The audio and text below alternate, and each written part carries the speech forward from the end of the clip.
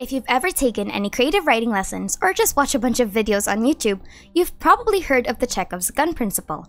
It's a dramatic principle that suggests that details within a story or play will contribute to the overall narrative. It plays into the why show it if it's not important, and is the basis of 90% of theories that exist in Genshin. Or actually, any medium. Small tidbits of lore can have massive consequences in the future writing of any genre, and today, I'm going to show you one of the many possible instances of foreshadowing in Genshin Impact. We always dive into artifact lore for these kinds of things, but it's always important to look at the pivotal characters that make this game and break our wallets. The playable characters' stories are often filled to the brim with great lore hints, and today, I want to give emphasis on a particular group of characters that might just serve a grander purpose in the narrative of Genshin, and that's the Monstadt playable characters. Monstadt as a region is actually pretty notorious for having the least bit of lore in the entirety of the game. Despite having its main events, Mondstadt's stories are often character-driven or festive to the point that it explores current Mondstadt rather than older traditions. Unlike Inazuma, Liyue, and Sumeru, Mondstadt's lore is much more barren, all things considered, until you look at the motifs of the nation. Venti and Mondstadt's lore highly reflect the theme of cultivation. Wine is their best-known resource. Venti also has a quote known as the seeds of story brought by the wind and cultivated through time. All in all, Mondstadt's lore is meant to represent slow building blocks that move towards the future endeavors of Genshin rather than pieces of lore that focus on the past. And this is best reflected in the characters, because I theorize that a majority of Mondstadt's character lores are meant to hint at future concepts and themes in other regions. Now, disclaimer, this is all just a theory, and honestly, character analyses that came from my other video where I read through the stories of Mondstadt characters for some fun facts.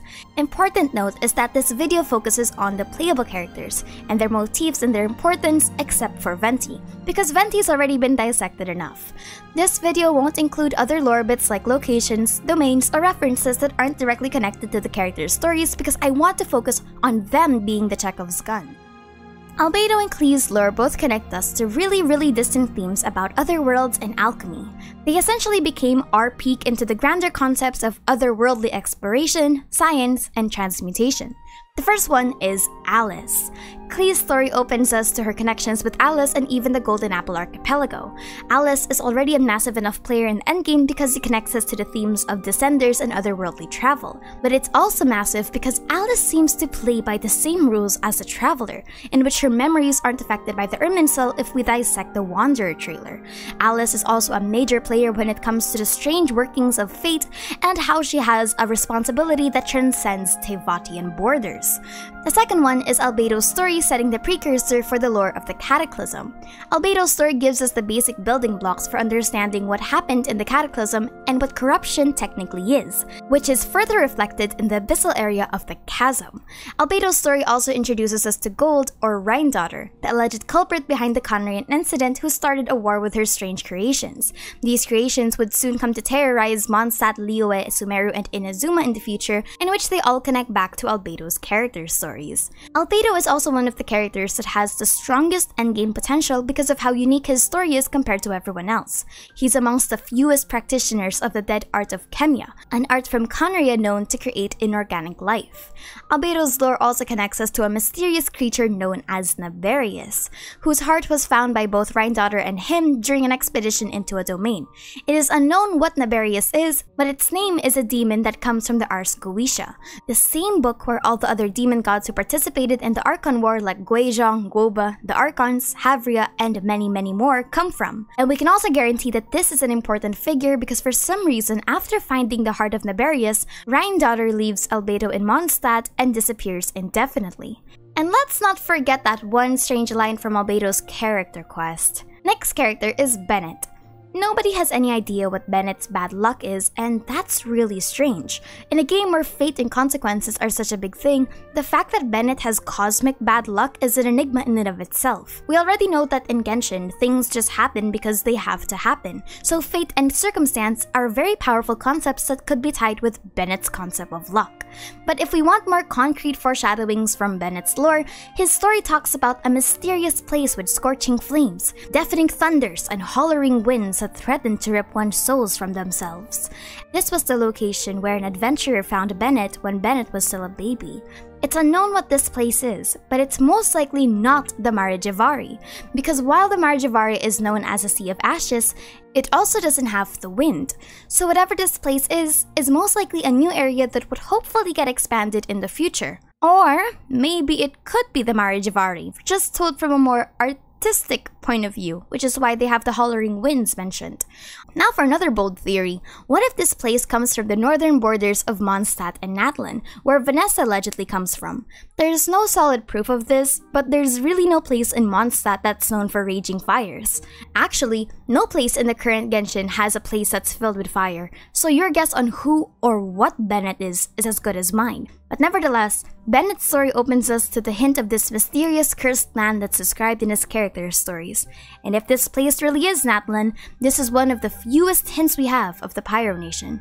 Or if not, this is also one of the fewest hints we have of the Mare Javari. If we want to talk about foreshadowing about the enemies in the game, we should look at Diluc and Kaya. Diluc's story foreshadows the Delusion and the Harbingers, alongside Venti's exposition in the Archon quest.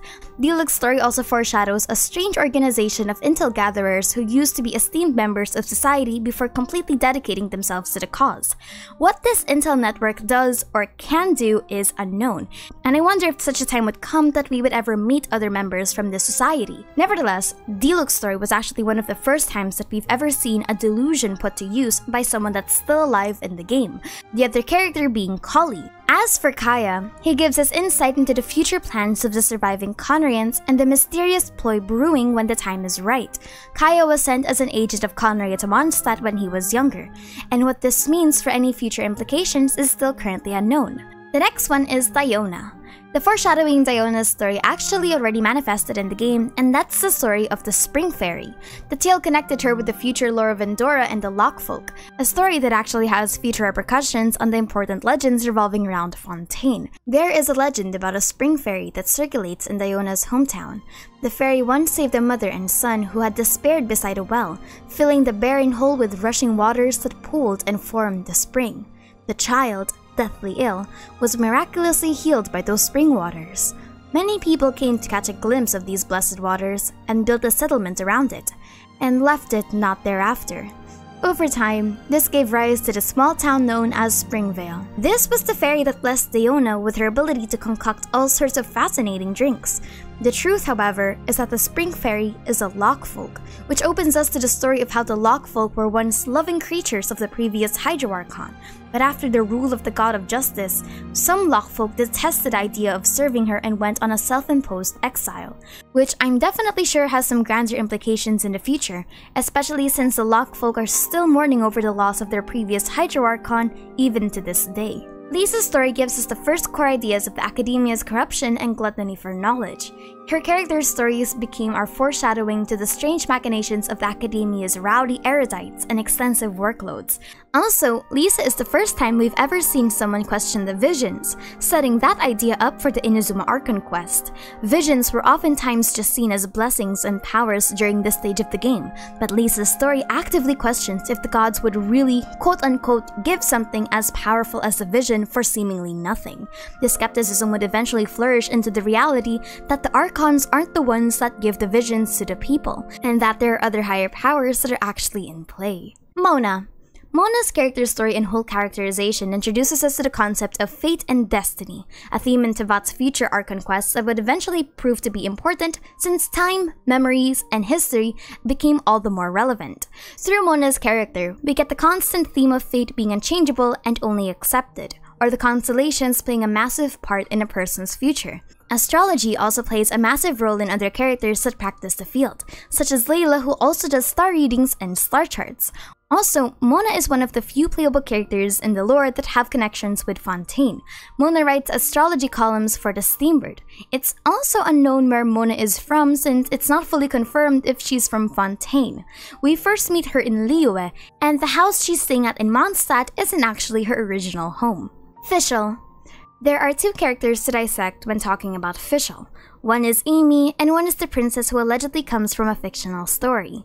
Now, one strange coincidence about Amy that could really just be an unfortunate coincidence is that Amy, for as mundane as the name sounds, is actually a name from the Ars Goetia, much like Naberius who was previously mentioned. Amy was claimed to teach astronomy and liberal arts, as well as give familiars and reveal treasures.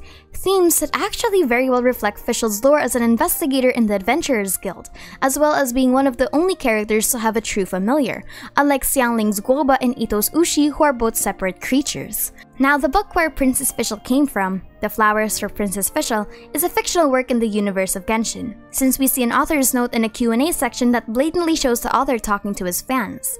But the location known as the Sommernachtgarten is a strange place in Monstadt, and we know this because of the domain lore for the Midsummer Courtyard. If you read the book where Fischl's namesake and personality comes from, it also talks a lot about descending from other worlds and grand battles of old. The problem is that the book is inherently fictional, even if we incur the fairy tales or allegories argument, but I can't help but wonder if the author was inspired by actual historical events. Sucrose. Sucrose's character story talks about a mysterious domain in Tevat with pretty pink flowers the height of 100 people, teeny tiny floating fairies flying all over the place, and beautiful unicorns. Now, in the current lore of Genshin, the closest that we have to that are the forests of Sumeru with their giant mushrooms, but not to the same extent. It's also fascinating that we get mentions of unicorns when unicorns aren't actually known to exist in Genshin mythos. The only real piece of information we have about the mythos of unicorns is with Albedo's story, and that's not even confirmed to be the case. The sword, the Cinnabar Spindle, talks of the one-horned white horse, but never explicitly calls it a unicorn. So we're just going to have to see if this mysterious domain is actually a real place, or if it's just a fairy tale. But that's it for me today. Now, why did I make this video? Well, I made it to show you just how fascinating the character stories are in the grand scheme of Genshin's lore, especially since when we talk about lore, it's oftentimes the obscure books and artifact sets that get the general attention, but not frequently the role of the characters. But I wanted to make this video to emphasize that character lore can be a very powerful world-building tool. I also wanted to show how strange Monstadt is from a writing perspective. Compared to other nations, Monstadt character lore is versatile and hardly restricts itself to just Monstadt, which is pretty neat. But when I think of it from a writing perspective, using characters as Chekhov's guns is a great practice, especially more minor characters that you'd think wouldn't have that big of a role, like say the Archons or the Harbingers. But nevertheless, my name is Aster and this has been Aster really liking Monstadt's character stories. Thanks for chilling with me. I pray to God that I pressed record. If you're hearing this, this means that I did, but oh boy, what?